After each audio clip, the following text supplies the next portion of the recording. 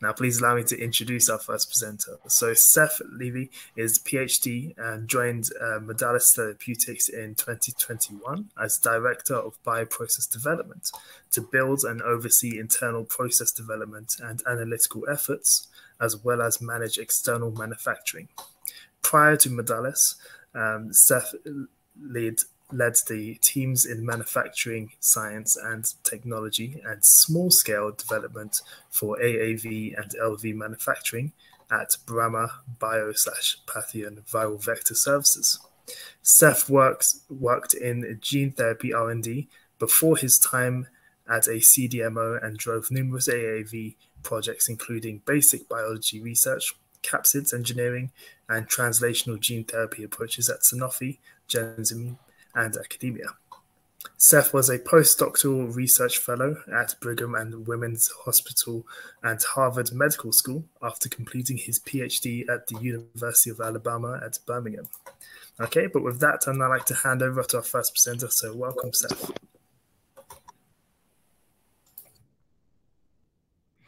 Okay, thank you for that kind introduction, Marcus. Thanks for everyone for being here today. I understand there's a lot of other things distracting during the middle of the workday, so I appreciate people's efforts to be here. As Marcus mentioned, my name is Seth Levy. I'm the Senior Director of Bioprocess Development here at Modalis Therapeutics. And I'm going to talk to you today about the complexities of scaling up novel AAV production. I'm going to skip the very basic overview of AAV. I think at this point, if you're here today, we've all seen that slide with the rep gene and the cap gene and the 3VP proteins. I think we can go a little bit deeper than that, hopefully. So to dive right in, I'm going to talk about, why do we need new gene delivery vehicles? The current problem with, AAVs at the moment is that the current vectors offer limited potency and they have raised safety concerns. So in our mind, the solution is novel AAV variants with improved tissue selectivity. You can see the screenshots on the right. We're all familiar with those unfortunate headlines with the current vectors. And we think that if we have more potent gene delivery vehicles, we can drive more programs through the clinic. So first, I'm going to define novel or engineered capsid variants for the purpose of this talk as sequence modifications, whether that be point mutations or peptide insertions to naturally occurring serotypes. Novel AAVs, with altered biodistribution can increase the potency via improved tissue targeting or infectivity or transduction. They can increase safety, kind of on the flip side, by reducing off-target tissue infectivity or transduction. And then ultimately that leads to the development of more effective medicines. So we think novel capsids have the potential of lowering vector doses to patients, as well as reducing the manufacturing burden, which is clearly going to be something you want to consider as you scale up. So now I'm going to show you why Modalis is so interested in novel AAV capsids. Here we're looking at a parent capsid and 4 variants of that parental capsid, all expressing GFP in mice. And so the goal here was to look at skeletal muscle transduction. So with the gastroc, the quad, the TA, and the diaphragm, depending on the variant, you can see pretty dramatic increases compared to that parent serotype, while also significant decreases in the GFP expression, the off-target in the liver. So this was very exciting for us to see. We have recapitulated this data in NHPs with our gene of interest, and we're currently using these capsids in multiple programs. So clearly these capsids have the potential to increase safety and efficacy, but since they are novel, they do come with a range of manufacturability concerns. Novel AAVs do not always play nicely with established processes and standard technology. For example, lower percentage fulls. I'll show a few examples of that later. Point mutations or peptide insertions can and do alter the capsid structure as well. They can lead to reduced binding during affinity chromatography. Variant capsids may not be compatible with commercially available ELISA kits either, which makes in-process testing and early process development challenging, as well as release capsid identity testing. So all of this translates to the need for capsid-agnostic analytics, as well as increased production and purification development, whether that be timeline, resources, et cetera. So before I go any further, I will quickly tell you about who Modalis is and our therapeutic approach. We have what we call the CRISPR-Gondom platform, so GNDM. It's guide nucleotide directed modulation. We have essentially an enzyme null Cas9 that we can fuse different moieties to act as a transcription factor. So either upregulating or downregulating gene expression. And here we would see in this depiction a transcriptional activator working on a target gene to, again, specifically activate one gene. So our therapeutic concept is we can fit our mini dCas9 and our guide RNA into one cassette, and that fits into a single AAV. And then for systemic dosing, we would target muscle tissue that leads to the expression of our gondom mRNA, which leads to our gondom protein, again, acting as a transcription factor to upregulate the gene expression for our target gene and ultimately the therapeutic protein of interest. Okay. Now I'm going to move on to analytics as part of the scale-up discussion. So typically for capsid titer early in process development, you would start with an ELISA. And so that's what we're looking at here, the standard curve from a ProGen ELISA kit, and then the OD values and the capsid concentrations in the middle. And now if we think back a couple slides to that parent capsid and the 4 variants that I showed, this is kind of a case in point that these novel capsids might not play well with established procedures because we know there's capsid in there, right? We've put it in vivo. We have orthogonal methods to look at empty full, as well as, we've run a VG titer. So we know there's virus, but when we look with the ELISA, we are below the LOD for where the capsid titer should be. So there are some ways around this, such as developing ELISA with pan serotype antibodies. So what we did early on was we coated streptavidin plates with the biotin AAVX poroselect antibody, which is, to act as a capture antibody. And then here we're looking at diluted a sample, or in this case, the ProGen AAVA, I'll say, standard. And then also using that AAVX antibody, HRP conjugated as detection antibody. So this is kind of a workaround for those off-the-shelf ELISAs not working. We did see, however, much shorter linear range compared to the ProGen kits, a much higher LLOD, as well as some accuracy discrepancies. So if we took a known quantity virus and we put it on this assay, it did not necessarily perform as we would expect over time. We also are aware that developing an assay and establishing an assay, even just running it day to day, is also much more labor intensive than these ELISA kits. So an ELISA can be developed using affinity resin antibodies, but qualification and validation might really be challenging. So now I'm going to kind of explain why we care so much about capsid titer early on. So here we had a couple runs with a naturally occurring serotype, I'll call it the parent. So we had 2 runs of that, and we understood where the process was. We then had our first run with a triple mutant, so 3 point mutations and parental capsid, and we saw very similar VG production. So we were satisfied with that, but we did want to know, okay, if R&D wants to move this capsid further, can we increase the production on the PD side? So we then ran a DOE, and then after that DOE, we saw about a 5-fold increase in production. So we're very happy with that. Of course, the reason we needed to run that DOE is because even though it's only 3 point mutations, when we produce similar VGs per mil out of upstream, we were getting about a third full particles of what we had before. So significant decrease in the packaging efficiency there. So then we ran a DOE to try and increase, again, not just production, but also the full capsids. And we saw even further decrease in the % full. So it really goes to show that it's important to have a broad array of analytics to characterize your AAV production. And I would also say that when you're working with these novel capsids, it's probably going to be very important to expand on your design space running these DOEs. Some of your previous experience might not necessarily always apply to these novel capsids. And as I did mention earlier, one of the benefits of ELISAs is also characterizing for identity testing. So with the FDA CMC guidance and 21 CFR, you need to basically say you made what you said you were going to make. And ELISAs can substitute for that in addition to your capsid titer. But if you can't get ELISAs to bind, then of course, or if you need to use a pan-specific or a pan-serotype antibody, like I showed with the AAVX resin antibody, that's not really going to be specific enough. So we are looking at mass spectrometry as an alternative to ELISA for both titer and identity. They can be costly to develop and qualify. Timelines might be 6 to 8 months if you need to outsource. And then in the literature, there's multiple MS-based technologies to evaluate: LCMS, CEMS, CipChip-MS. So there's a lot you need to wade through to determine what is best for your program from a CMC strategy point.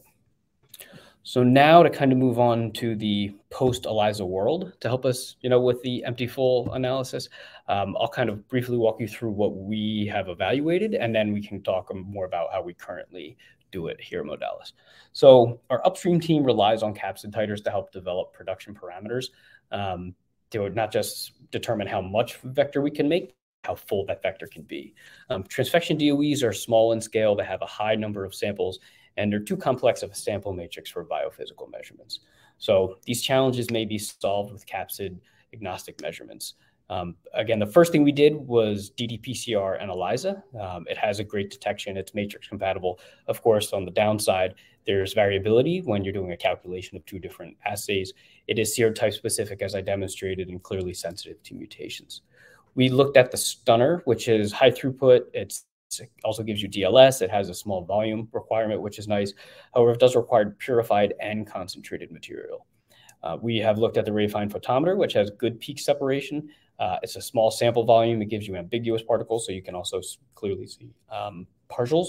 And then it has a low LOD, which is nice. So while it does require purified material, it does not have to be concentrated kind of end of process levels. We have also, of course, looked at the gold standard AUC, which clearly defines, those empty, full, and partials. It does require, of course, purified material and concentrated material. It's a large sample volume. And there has been a patent recently that seems to be impacting the data analysis across the industry. So we'll have to see how that plays out as well. And something I'm not going to share any data on today, but I did want to mention that we thought was very interesting was nanopore sequencing for the identification of partials. It's very cost effective. It's high throughput. It's really great for truncation identification. So if you're early in your process, screening promoters or looking at any genome integrity issues, we think nanopore is really powerful for that. The cons would be that there can be some linker dependent artifacts, and we don't think the base calling is as accurate as some of those other NGS options out there. But again, it is really nice for any truncation identification hotspots or something. So what we currently have been doing, and for the better part of really almost a year now, has been diving deep with the Rayfine photometer to help all of our empty full analysis. Because as I mentioned, you can do not just end of process samples, of course, but upstream and downstream samples kind of in process as well. So if you look on the top left, you can see an unpurified sample. So this is something that's clarified, but has not been through affinity chromatography, for example. And you can see there's really a lot of noise in the chromatogram with all the host cell proteins and other cell debris that you would expect. So we have developed a small scale purification method here, Modalis, that's kind of quick and efficient for us so that we can take an unpurified sample and then clearly get empty versus full separation in that chromatogram. And then so we can apply this in our upstream DOEs and we can say, okay, condition 1, 2, and 3 had 38, 25, and 22% fulls respectively.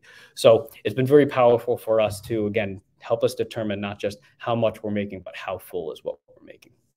On the downstream side, we have the more obvious application, which is for anion exchange chromatography, or AEX, to help us separate those empty fulls. So if we start with an affinity eluate of 35% full capsids, we run AEX, and if we take that chromatogram into 3 different peaks or 3 different fractions, we can see 61% full versus 29 versus 4% full. So it's been very, very helpful for us to identify where is the virus, where is the material that we want.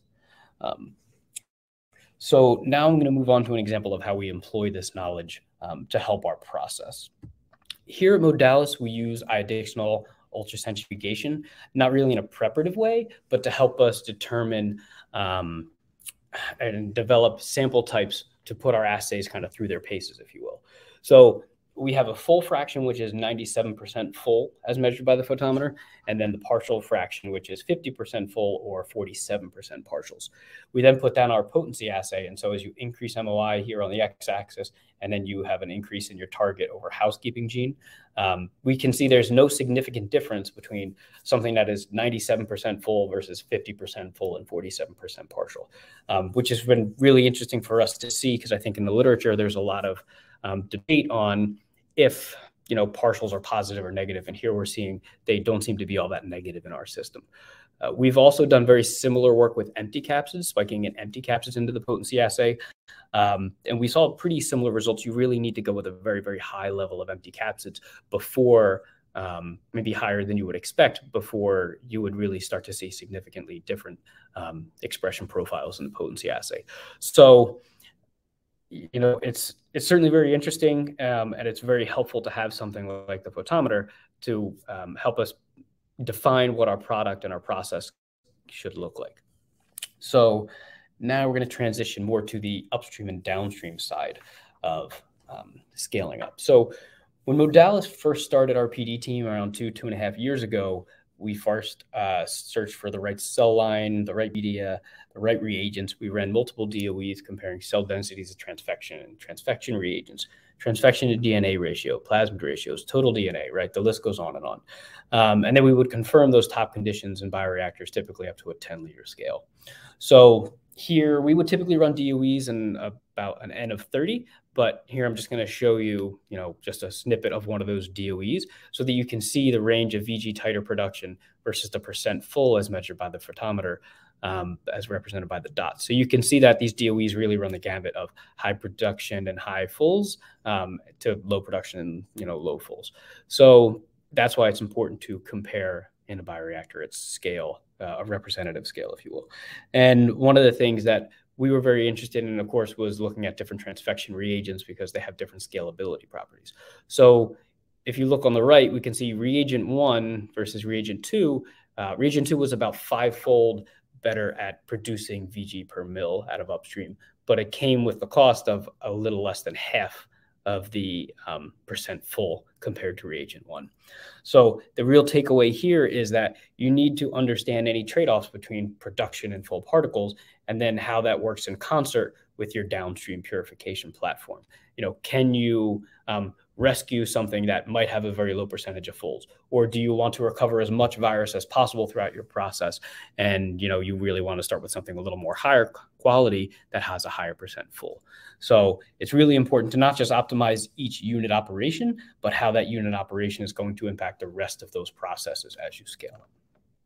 So along with that, we also are thinking a lot about the transfection cocktail itself to scale up. So as you move towards, you know, a 200, a 500, maybe even 1,000-liter bioreactors, scaling to those larger reactors necessitates some changes in transfection conditions. So the incubation timing of that transfection cocktail, how to reproducibly mix those reagents, how to pump reagents into the reactor, the optimal volume of transfection complex itself, right? It's important to evaluate the volume and addition timing of the transfection cocktail as well to understand your scale-up feasibility. So if we look at this first graph, we have 2 different volumes. One is recommended from the vendor, and then one is just an attempt to see how the process looks if we scale up and we want to try and keep some of the parameters more manageable that I kind of outlined on the left. So with volume 1 and volume 2, we actually see very similar production VG per mil, but with the volume 2, we see about a reduction of 50% in the empty full. So that's something that you really want to be aware of, because you certainly don't want to scale up your process and say, okay, production was great, and then by the time you figure it out, your empty fulls are half of what they should be.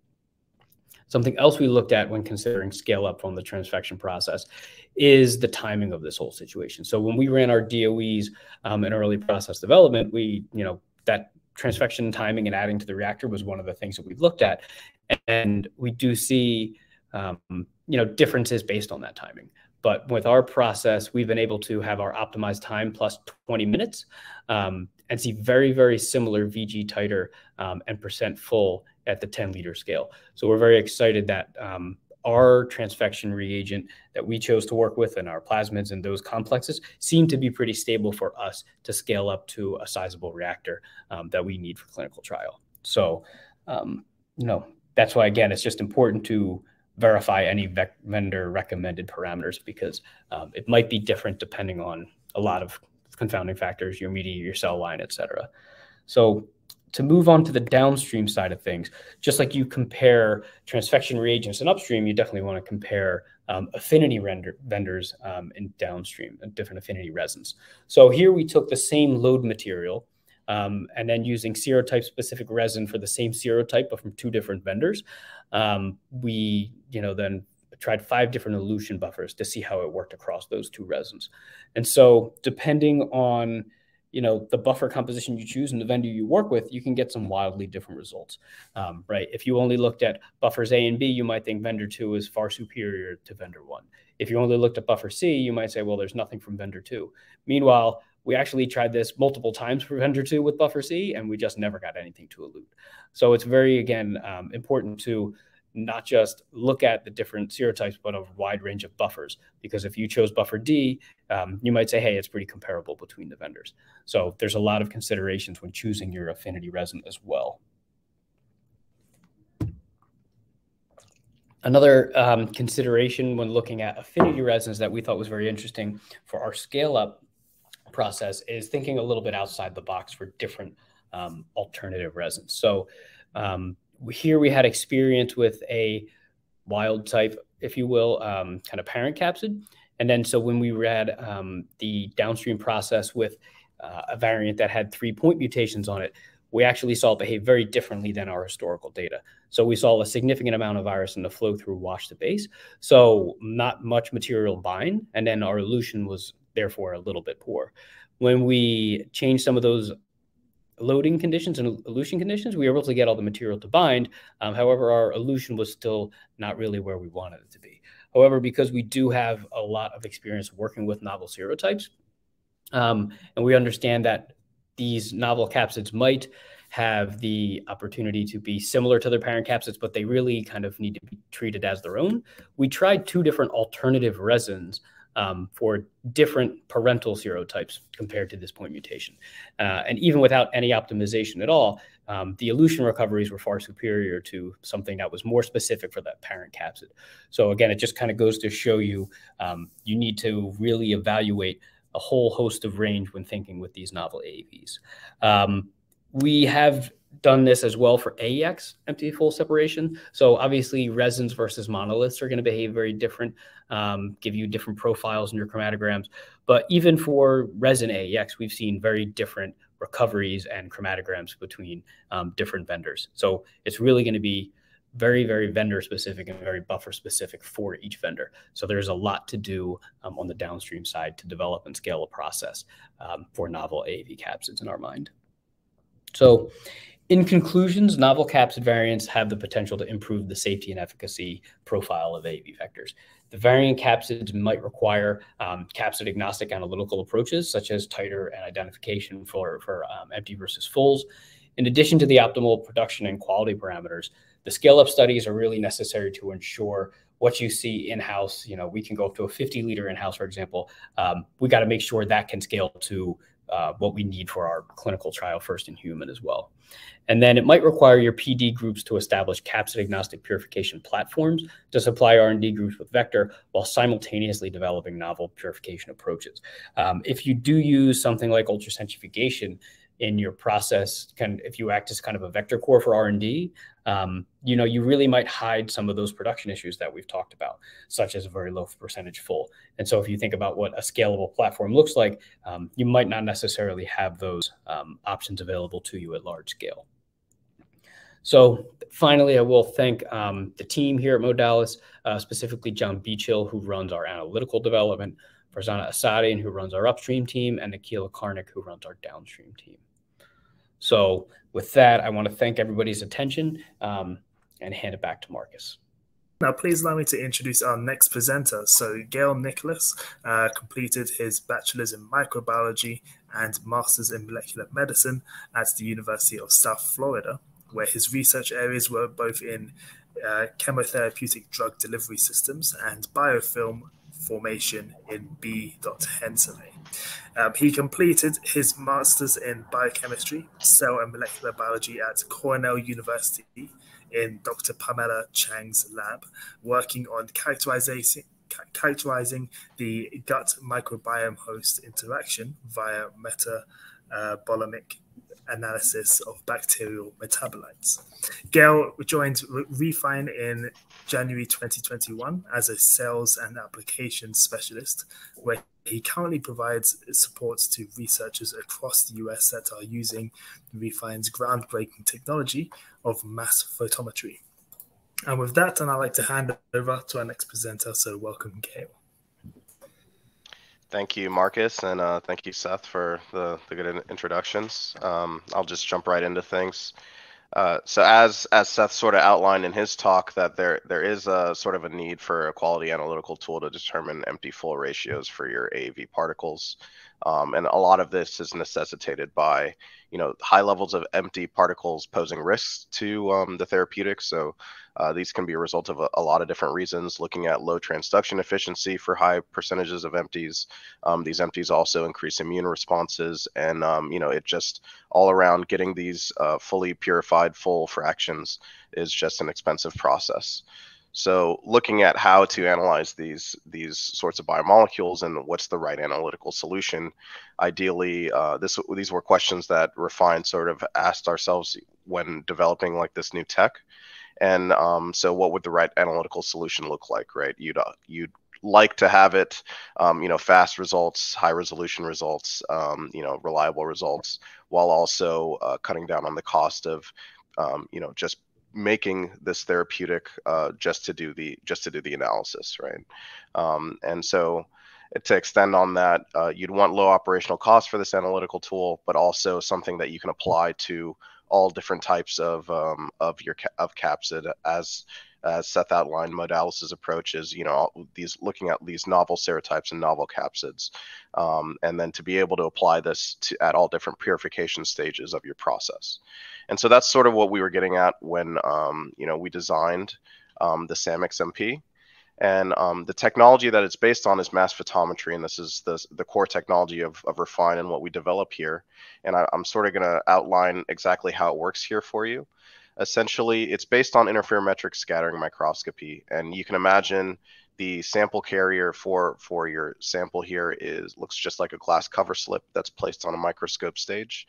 And what we hone in on actually is, if you can imagine an AAV solution pipetted onto a glass cover slip, you have your AAVs floating around in solution, and actually they come down and non-specifically adhere to the glass. And so what we care about is, at that point of interaction, we can capture the light that a single particle scatters, and then that scattered light actually interferes with the light reflected from the glass. The resulting data that comes out is we get single molecule phase contrast for each AAV that can come down and non-specifically adhere to this glass. And this contrast information is directly proportional to the molecule's mass. So the end readout essentially for your data is a data histogram showing you exactly all of the single molecule counts that were recorded over the 1 minute recording it takes to do the measurement. And that is resolved by mass. So that's how we break down, what is the empty fraction, what is the full fraction. We can differentiate it just because these particles have separate masses. And you can sort of get a hint at the idea of with this resolution, with this separation, you can detail all of the different populations present in your AAV sample, whether it's empty, full, looking at the intermediate and ambiguous partials, or even the overfilled capsids, which I can talk about in a second. So what the tool looks like I mentioned, it's the SamuxMP. It comes as a manual system, as you see pictured here, or in an automated fashion, and I'll sort of outline the details the differences between the two options later in the presentation. But what we offer is precise empty-full ratio within minutes for any serotype at minimal operational costs. So you're going to be using low sample volumes and concentrations for this analysis. I can sort of outline what that looks like. It's essentially, you'll use on average about 10 microliters of a low E11 capsid per mil solution to do the analysis. And that's like an ideal measurement. We can go slightly lower. We've had success with the E10 range, but definitely you don't need to heavily purify and concentrate your samples to be able to do this analysis and to know your empty fulls. And on top of that, it comes with an easy experimental procedure and a tailored data analysis software, which I'll also detail to you in a second here. But at base, just looking at the performance, you briefly saw an example of what the data looks like and how it can be useful in Seth's presentation. I can sort of outline that the SamuxMP performs consistently across the entire empty full range. So in the slide here, what you're seeing is different empty and full samples of AAV that were mixed together at expected ratios and what the instrument was able to read versus, the expected loading efficiency. And so you see that here in this line that it's very linear and it holds out throughout the whole empty full range. And these were measured in triplicate, and this was done internally. But when we were developing the SAMX, we partnered with several industry partners to look at its performance. And one on the manual system, Catapult, helped us out with this to look at the reproducibility and precision of the instrument. So here you can see 36 total runs, right at around the 50% empty full percentage ratio. Mostly because here's where you generally see the most variability with the numbers, but even compared to their internal CVs for repeatability and precision of 20% to 30%, which is, if you think about it, a little bit wild that that it's this sort of analytical the analytics for these sorts of samples have CVs of that high, but it's really a necessity. Predicates how necessary it is to get a good analysis for these samples. And so with the SAMX, we have about 11% for both, and this is in the manual system. And if I move on here, you can see how that's even more improved using automated measurements. So sort of the difference between the two, with the manual and the auto, is with the manual system, you run about, it's the sample measurement time is about a minute, and then about another minute to do the processing in the analysis. And with the automated system, you can run about 24 autonomous measurements over the course of an hour and a half. And so you sort of see how the CV is improved, back from the manual system for the SAMX of around 11%, whereas here we have about 4%.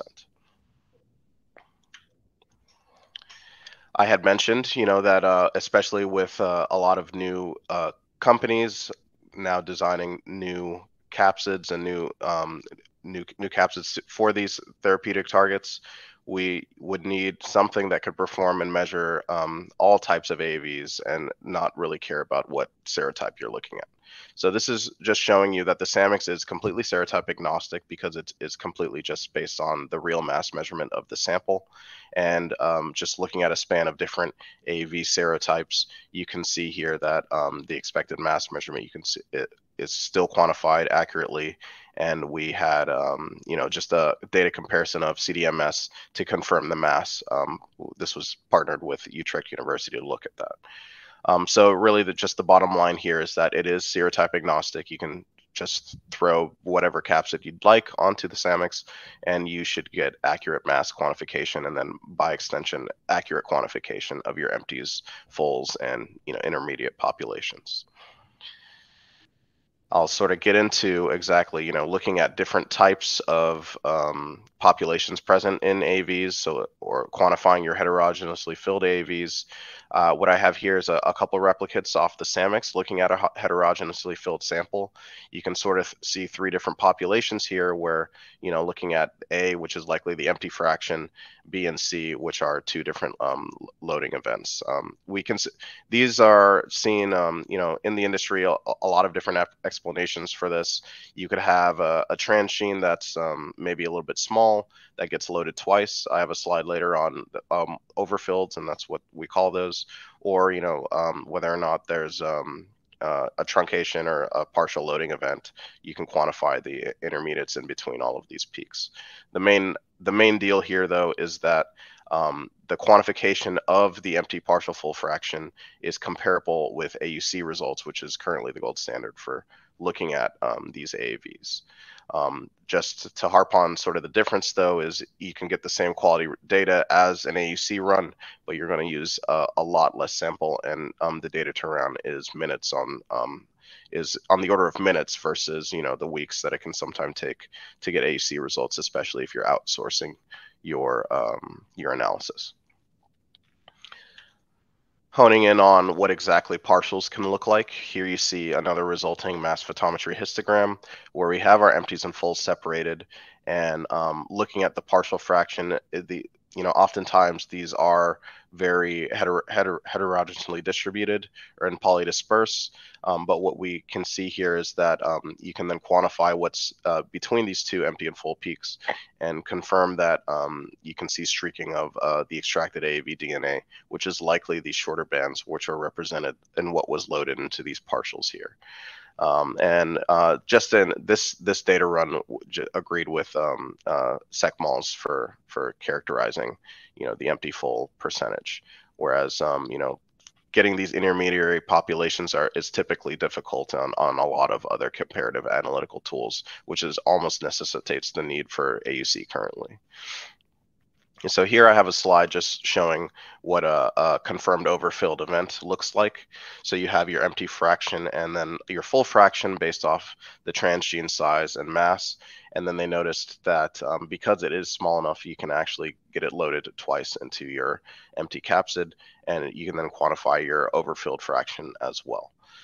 Realistically, how the software does this is that because we are essentially single molecule counting, we can integrate exactly how many counts are present into these ranges, which gives you a sense of, you can then compare the count number per fraction analyzed. So you can set the limits for what's empty, full, and overfilled, and it'll give you the exact proportion of each respective population in your sample. And so, I've sort of harped on looking at all of the different fractions present in your AAV sample. Now I want to go into exactly where you can use this in your preparation. So Seth outlined exactly how Medalis uses in there, and that's largely what we've seen for many of our customers is that currently it's very, very useful because you're not going to use just lysate to put on here, but especially in the upstream all the way to downstream, and then getting down to end product formulation, you'd want to get an accurate idea of your empty partial fulls. And so for that, we actually partnered with Pharmaron to look at what stages that you can pop your AAV sample onto the SAMX to get quality data. And so here you see that they could even see results even after clarified lysate. And so this is mostly the empty fraction here, but as you go through after clarification and you start purifying, you can see growing in of the full population. And so what they see here is elution 4 is most enriched for their AAV capsids, but the main point to look at here is that this is really a tool because you don't need to in turn concentrate your sample and have a fairly concentrated or pure sample to do the analysis. You can be purifying your AAVs and quickly take just a small fraction of different elutions, pop it on the instrument, and in about 2 minutes you'll have a fully resolved mass histogram of your sample detailing all of your proportions for your full percentage exactly. And so this is, you can sort of get an idea of how this could be used to optimize both your process to make key decision points, especially upstream in your process, so you're not wasting valuable time and money producing a prep that's maybe not be ideal. And so on top of that, looking at where in your process and what information is available to you using the SAMX, you can look at all of these different steps, but in addition to empty partial full, we offer a titering solution as well. And this is mostly coming from the idea that in a mass photometry movie, we are essentially counting particles, and the amount of particles you see in the movie is correlative with the concentration of the sample. And so when you use your AAV sample in the ideal range for the mass photometer, which is around the low E11 capsid per mil concentration, we are able to titer the sample. And so you see here 5 replicates of an AAV8 sample, and you can see the precision and the deviation of about of these 5 replicates. It's on the order of 2 E10 for this E11 sample essentially, and that these agreed with ELISA. I have so this was done on the manual system. I also have data looking at titering on both the SAMX and the automated system, and here looking at different serotypes. This is obviously of the advantage because you don't need to then have a different titering application for each serotype that you'd like to test. This is also a serotype agnostic tool. So what you see here is that the rough titer estimation is within the right order of magnitude and agrees with the ELISA data. And then this titer prediction is also linear within the applicable concentration range for the instrument.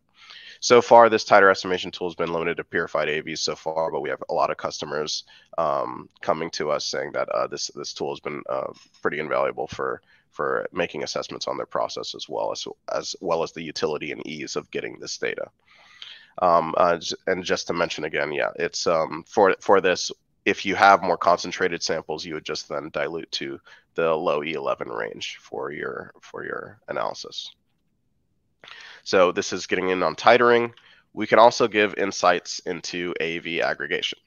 And so what that looks like here is, like I mentioned, it is a single molecule technique. So we are able to pick up on even low abundance populations present in the sample. And so in the histogram that you see here, this is an artificially aggregated sample that was done by drying and reconstituting AAV8 capsids. And you can see our, single peak of empty AAVs here. And then if we go by mass, as we, double the mass, we can see 2 AAVs and even 3 AAVs. And this is all just resolved by the mass that you can then integrate and quantify as a percentage of solution. And so what's important to notice here is that I say we can give insights into AAV aggregation because the SAMux does have an upper size limit. And so you can qualitatively assess that there are aggregates further out past, the dimer or trimer of AAV here. But at some point between, higher than 2 to 3 AAVs, we lose quantification because essentially these aggregates are getting too large.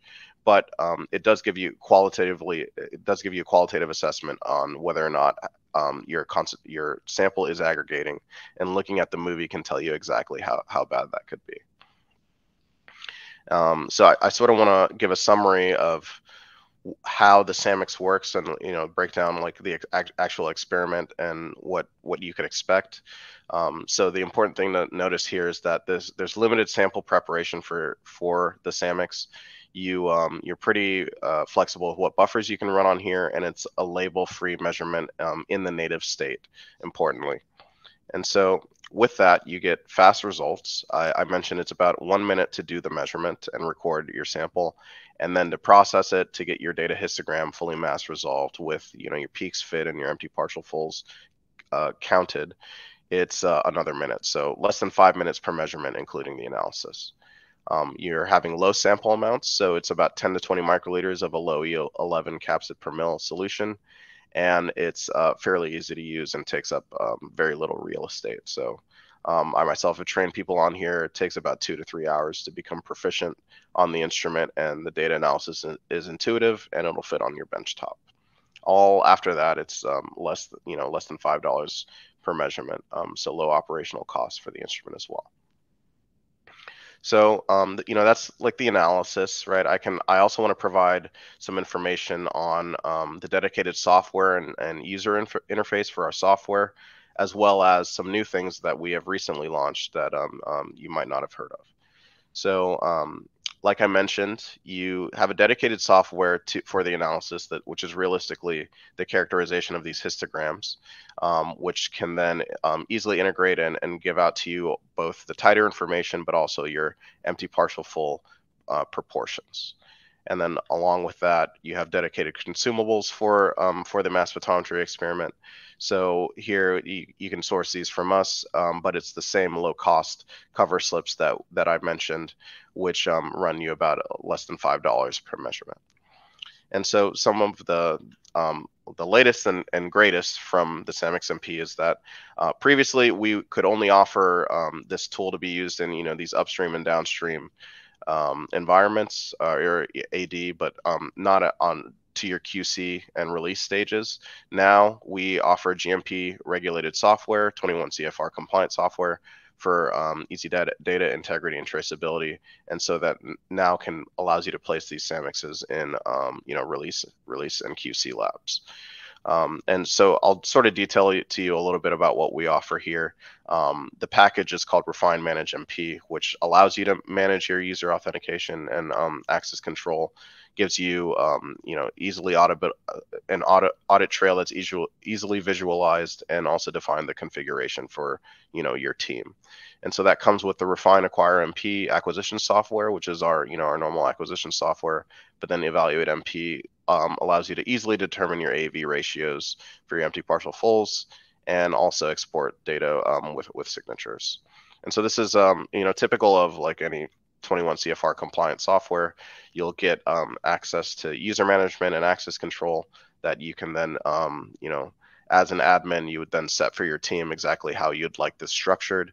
There's a lot of flexibility with how you'd like to do that. And then with that, you get your audit trail that's automatically generated, that can't be modified, easily exportable, and then also searchable. So you can also, it's not too much of a headache to go back to see exactly what was ran for a particular sample. And then so with this GMP software on the analysis side, it gives you an automated workflow for quantification of your ratios. So as you see here, you sort of have an example of easy determination of empty partial full.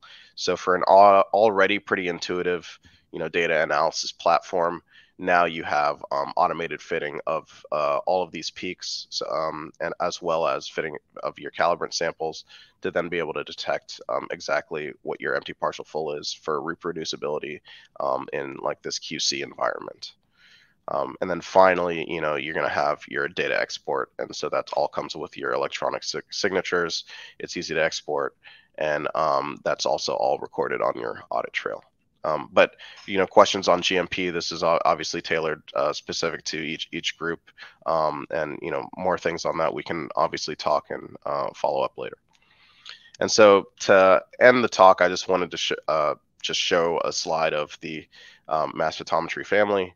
We have the SamuxMP, which I've outlined for you here, which is optimized for AAV characterization, but Refine also offers solutions for many other biological molecules, like biologics, and the 2MP is also part of the system. And I'd be happy to detail that later if after this presentation as well. But I'd be happy to pass it back to Marcus here. Thanks for the introduction. Thanks for your time, everyone. And it would be great to answer some questions. Hello, everyone. Welcome to today's webinar titled Navigating Complexities of AAV Scale-Up to Keep Pace with the Increasing Demands for These Viral Vector Delivery Systems, hosted by Biopharma Webinars and presented by Seth Levy, who's Director of Bioprocess Development at Modalis Therapeutics. So Seth, hello there. Welcome. Thank you for joining us today. It's a pleasure to have you. Okay. And joining us today, we also have a presentation by Gael Nicolas, Senior Technical Sales Specialist at Refine. And this presentation will be titled Streamlining AAV Characterization with Mass Photometry.